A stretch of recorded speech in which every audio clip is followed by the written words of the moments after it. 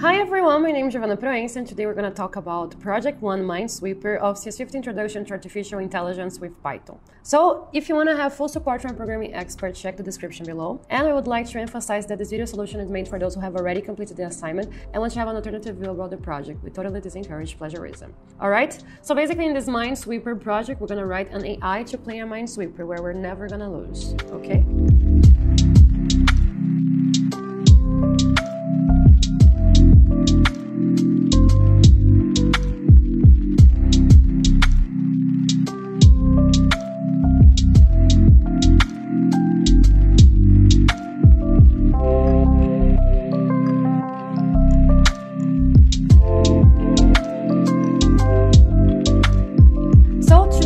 Problem, we're going to use propositional logic, the same idea that we used for the previous project Knights, okay?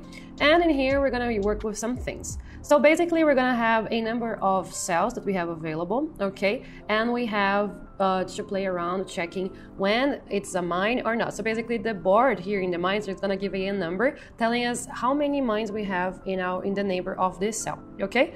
Let's understand a little bit how it's going to work by taking a look at this animation. Consider the following Minesweeper board where the middle cell has been revealed. We know that there is one mine around the middle cell. We can represent this with the sentence A, B, C, D, E, F, G, H equals to 1. Now, if we consider this board, we can tell that there are no mines on the cell E, D, and G because they are the only neighbors of the cell 0. So we would represent by doing D, E, G equals to 0. We have something similar in this board, but now instead of no mines, we know that E, F, and H are mines because 3 is the number of neighbors that the cell has. In this case, we would represent by doing EFH equals to 3. Consider just the two sentences our AI would know based on the top middle cell and the bottom middle cell from this board now. From the top middle cell, we can have ABC equals to 1. From the bottom middle cell, we have ABCDE equals to 2. Logically, we could then infer a new piece of knowledge that DE equals to 1. After all, if 2 of A, B, C, D, and E are mines and only A, B, and C are mines,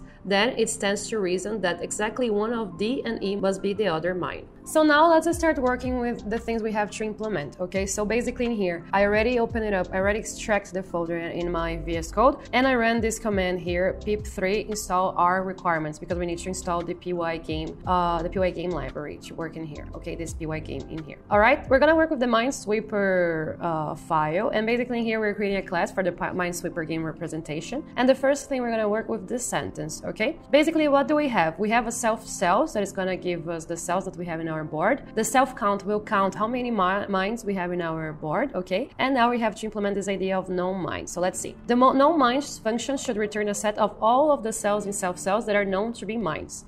So when we know it's a mine, we know that it's a mine if the length of self.cells it's equals to the self.count. So if the same numbers of cells that we have available is equal to the same number of counts, so if we have 4 mines and 4 cells, this means that these mines are in these cells. But we also have to give another condition, because if self-count is 0 and self-cells is 0, so here it means that we have no mines, but we have no boards as well. And here it might have a conflict. So here we're going to say self.count is different than 0, okay? And if we're gonna do this, we're gonna return self.cells, okay? Because this self.cells, it's a set of all cells that are available. We kind of initialize it in here, this self.cells, it's the set of all cells available. And otherwise, if this is not true, we're gonna return an empty set, okay? Because we don't know how many mines we have. Now let's go for the known safe. So this function should return a set of all the cells in self cells that are known to be safe. So when we know it's safe, we know that it's safe. The only case we know that it's safe, that we can say for sure that it's safe, it's when we have no count anymore, if our count is equal to 0. So here, if self.count is equals 0, this means that we don't have any mine anymore, so we are safe. So here we can return the self.cells. Otherwise, we're gonna return an empty set. Okay, now let's go to the next one. Now the mark mine, we need first to check if the cell we're looking for is a cell included in the sentence. So to do this in here, we're gonna do if cell. So we're here cell, it's the cell we're receiving as a function. In self.cells, self.cell is all the available cells we have in here. So first we need to check this. Then what are we gonna do? If cell is in the sentence, the function should update the sentence so the cell is no longer in the sentence, but it still represents a logically correct sentence for the given cell is known to be a mine. So basically here we're gonna remove this cell from our cells that we have available. So we're gonna do self.cells.remove, and what do we want to remove? Cell. One thing that is important to do is we need to keep track of the mines that we have in our mine. So here we're gonna do a self.count minus equals 1. So we know that we have this cell in here, so we don't need to count this cell anymore. So here we're gonna do self.count minus equals 1, and we don't need to do anything else in the case of the sentence is not, if the cell is not in the sentence. All right, now for the mark safe, we need to check again if it's in the sentence. So here we're gonna do again if cell in self.cells, and then we need to check no longer the sentence. Here's the same idea, but we don't need to remove anything from the self count. So here we're just gonna do self.cells.remove cell. We're just telling that this cell is not available anymore. Okay, so far so good. The easiest part we just did. Now we're gonna work with the hardest part, that working with the Minesweeper AI. Now we're gonna make the player, our computer, not losing anymore. Okay, so here in the mark mine, we're marking a cell as a mine and update all knowledge to mark that cell as a mine. We mark safe, which is doing the same thing but marking that it's safe. Now we're gonna work with the add knowledge, make safe move, and make random move. Okay, so let's see what we have in here. So actually we're not gonna start with the add knowledge because it's kind of huge. Let's start with the make safe move. Okay, so basically we should return a move ij that is known to be safe. The move return must be known to be safe and not a move already made. So basically we have to check all the available safe moves we have, and then we're gonna check if we can do this move or not. If no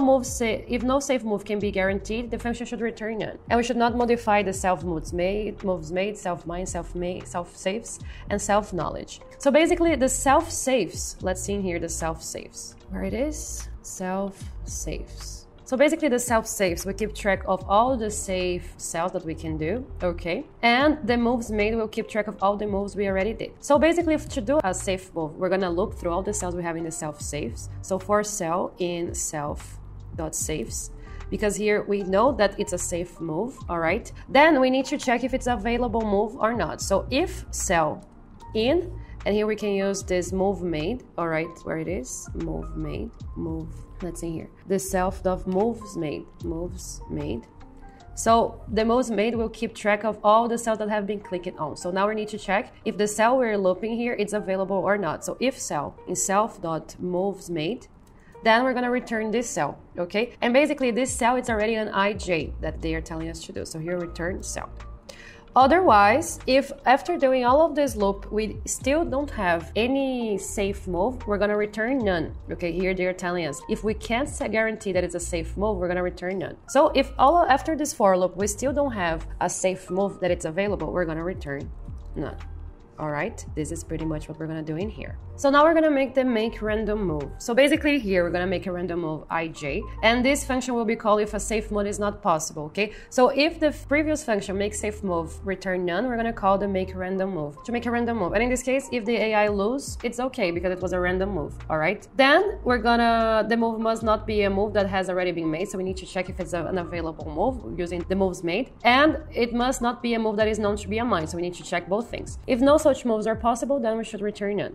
Okay, so how are we gonna do this? We're gonna create a list, so possible moves. I'm gonna create a list, and in this list I want to append all the possible moves, okay? And then we're gonna use the random.choice to select one element of this random move. Then we're gonna loop through all the rows, so we're gonna do for I in the width, and then we're gonna look for all the columns we have in our Minesweeper. So for I in, and if you take a look in here, we have a self.height that will tell us the height, so how many rows we have, and the self.width that tells how many columns we have, okay? So for I in range, self.height, and then we're gonna do a nested loop for j in range, self.width, okay? What are we gonna do? Now we need to check both things. We must need to check if this move is not already in the moves that have been made. So we're gonna do something similar to this if statement. So if ij not in self.moves made, all right? And we also need to be sure that this move is not known to be a mine, okay? So we're gonna check if it's not in self.mines. So if I and j not in self.mines. All right, so if this happens, we're gonna append this move in our list. Okay, remember, in the future, we're gonna grab this list and we're gonna select a random element in here. So we're gonna do possible moves dot append, and here I wanna append the tuple ij. Okay, after all, if we finish the for loop, now we're gonna use this in here. All right, we're gonna check in here. We're gonna use this random.choice. So first, we need to check if the list is empty, because if the list is empty, this means that we don't have any possible choice. So if possible length of possible moves is different than 0, this means that we're gonna use this random choice. So how does random.choice works? Basically in here, we have a list, okay? And the random.choice will select one random element of this list. In here, it's printing banana, but in the next case, it can print any other thing. For example, here it's printing apple. So it will automatically choose one of those for us. So remember to first import random in the top of your code. I believe it's already have, great. Now we're gonna use here the choice. So what is the notation? Here we're gonna return random.choice and one of the elements we have in our possible moves. Else, so if our list is empty, we're gonna return none, because this means that we don't have any possible move to do, that it's safe or that it's unknown to be a mine. Okay, so this is pretty much what we have to do in the random move. Now let's pay a closer attention here in the add knowledge, because this is the hardest part of this Minesweeper. And of course, all of this Minesweeper is hard, so don't be hard on yourself, okay? This is a hard project. CS50 AI, it's a hard course. So let's see here. So basically here, let's start doing step by step, okay? Because this will be key to do the logic of the propositional logic we're gonna implement in here for the AI. So far we were working with creating the tools to help us doing this part, but right now this will be the core, okay? So let's do step by step. So first, we're gonna get the function we're gonna mark. So basically the idea is the following. We're gonna receive a cell, okay, represented by I and J, and its corresponding count. So basically we're gonna receive a cell and we're gonna see how many mines we have in the neighborhood. Okay, then we need to update the self-mine, self-saves, the moves made, and the knowledge with any new information that the AI can infer with this new cell that we're working, okay? So basically now we're updating our AI with now that we click in the cell, we know how many mines we have, this cell has a neighbor, and we can work with this, okay? So the first thing we have to do is the function should mark the cell as one of the moves made in the game. So first, we're gonna get in here, okay, mark cell as one of the moves made in here. Basically, actually, I'm gonna read what is in here. I think it's better, okay? So in here, what are we gonna do? First, we're gonna use the self. So we have to mark the cell as one move made. So we're gonna add this cell in our moves made, self.moves made. Remember that this self.moves made, it's a set of all the cells, the moves that we already did. And I'm gonna add this cell. Okay, then we need to mark the cell as safe, because if we were able to click in the cell and the game wasn't over, this means that it is a safe cell. So we're gonna do safe dot mark safe.